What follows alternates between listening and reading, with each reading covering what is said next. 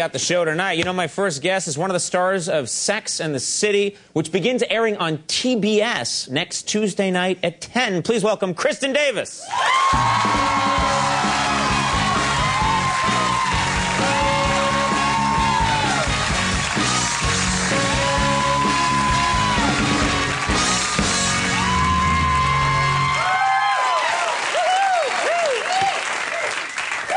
You look fantastic. Thank you. You look amazing. Thank you. Well, I wore a bright color last time, and you liked it. Last time, you were wearing a bright lime color. I was. Yeah, I don't forget a thing. No, I like that. And I watched my old shows over and over again.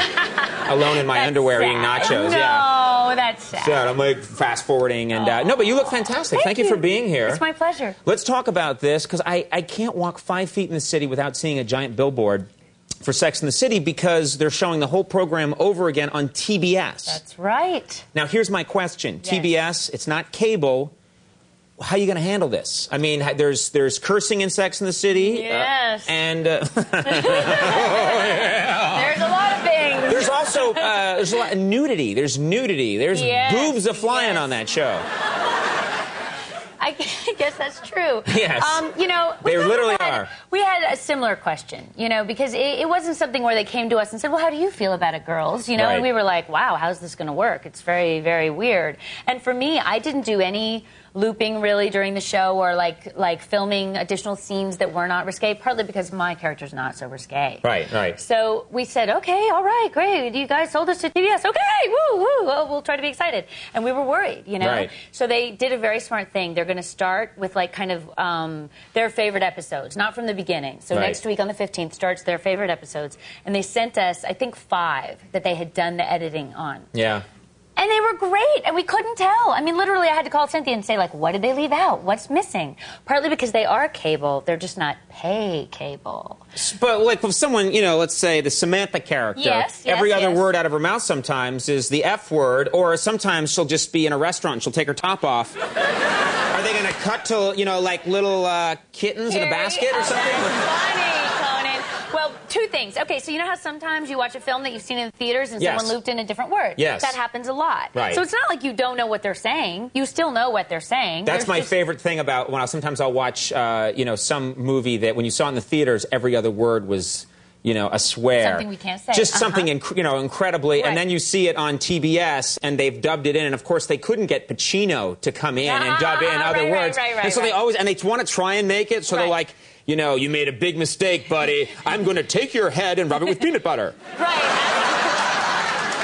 And they're trying to, and you're like, what kind of threat is that? Well, I'll hit you with a pillow, you numbskull monkey. well, we tried to do a better job at it than that. I actually saw, they supplied us with one of the Sex and the City episodes with all of the profanity and all of the sex taken out. Let's take a look right now. Oh, no. Your face is glowing. Did you get a facial or something? Apparently, and it's captivating. I didn't miss anything, though. Funny, that was really, really funny. I didn't miss anything. You know, one of the things, so sometimes, absolutely, they have taken a whole, shot out. Like, they do the episode where we go to Staten Island and Samantha had sex with the fireman. But they leave a lot in, and they didn't edit for time. So there's some of the episodes are like 30 minutes, 35 minutes.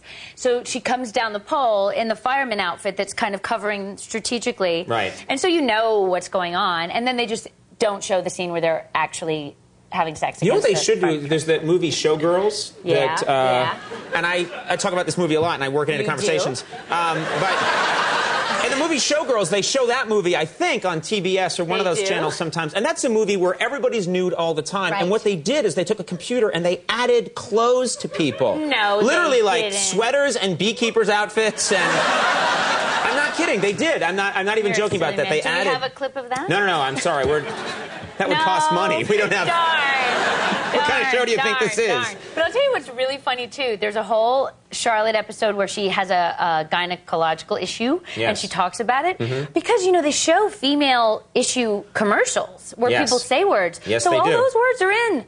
All those words are fine. The more scientific words. Speaking of which, you're going to stick around to the end of the show because our third guest, it gets pretty risque. I play Charlotte, Conan. So that's really part of you. You get uptight talking about sex and the female body? On television? Sure, yeah. It's very late at night.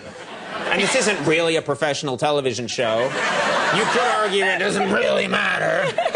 Stick around. It's going to be fun. I'm sure. You know, I had one thing I wanted to tell you, which is about a year ago, my producer, Jeff Ross, my head writer, Mike Sweeney, and myself, we went and did a USO show, USO tour overseas in the Persian Gulf. And one of the first things that happened to us is we get off the plane, and I think this guy who picked us up, I don't know if he was from Alabama or where, but from someplace in the South, and we get into his car, and he said, now, where are you fellas coming from? And I said, well, we're coming from New York City. And he went, boy, I've never been, but I bet it's just like Sex in the City. And I didn't want to break his heart. I'm glad. I think that your show single-handedly raised every guy's expectation of what New York City would be like, because I'm speaking from my own experience. For me, it's a cherry Coke at the Olive Garden, and, you know, nobody was talking to me for years and years at a time. No, I don't believe that for a second. True story. Hi, ladies. Maybe later. No. I'll be over here. No, Conan. But do you find that that's true, that there are people who think that anytime they go out in New York City, it's going to be gorgeous women, green apple martinis? I do, but you know what I've found? I don't go out a lot myself, but sometimes if, like, my agents come or something, they'll say, meet us out at some place, and I'll think, well, that place sounds familiar. And we end up there, and I'm like, oh, we shot here. Because, I mean, I don't think there's a restaurant or a bar that we did not shoot a scene in. So I'll be like, oh, we shot blah, blah, blah there. And I'll look around, and all the girls look fabulous. And they're all wearing 4-inch heels. And they're all drinking apple martinis. So whether So you're saying don't go to the Olive Garden, is what you're saying? Maybe I was saying that. No offense. Yes! No offense. Maybe I was probably not. I never knew where the cool places to go were. Well, me neither. See, if we hadn't shot the show, I wouldn't know any of these places. I don't even know them now. But if someone took me there, I'd recognize them. Right. But I think it did influence I think it was kind of like we took our inspiration from them, and then they It was all got happening at the same time. Yeah. Because I was impressed with these girls. I was like, they're just see, look at your front row. Look at them, they're adorable. Oh, these girls right here, yes. Yeah, they're like very, shoot those girls. Yeah, there's nice. They got the straps. Yeah, and hello, the girls. How are you? Nice to see you. Girly girls. You know, it's so funny because when you said, I mean, the girls here are wonderful. I mean, look at your front row. The first thing I saw was this guy in the shorts and the baseball cap. He's a nice guy. Nothing against that guy. Sure. But I thought you wanted me to come on to him, and that would be later after the show. I mean, I think we had I don't mean to interrupt you. No, that's okay. It's on? Yes, it's on. Are you having like a flashback? Hello. I'm a weird guy. You're on tonight. I like the wandering around part. You like that part? That was fun. You know, I just feel that TV needs to be less rigid. Shake it up. Shake it up a little bit. Yeah. We gotta raise the roof. I think that's how the kids.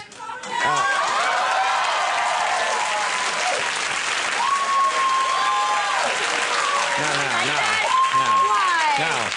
I was being sarcastic. Don't ever get behind that again. There'll be no raising of the roof here. You got to stick around. This Regina Thomas show. It's going to be pretty. Now, we had a scene on the show.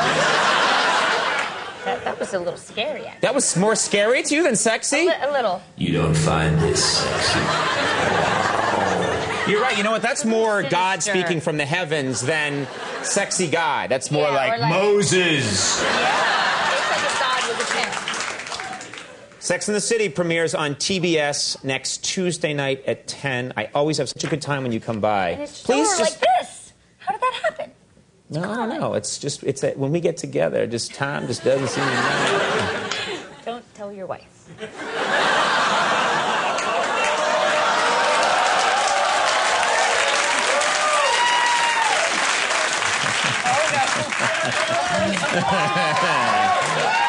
Wait a minute. Guys in the audience are like, go for it, Conan!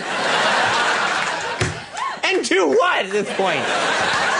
All right. Thank you so much. Thank you. Kristin Davis, everyone. Steve Coogan, we'll be right back.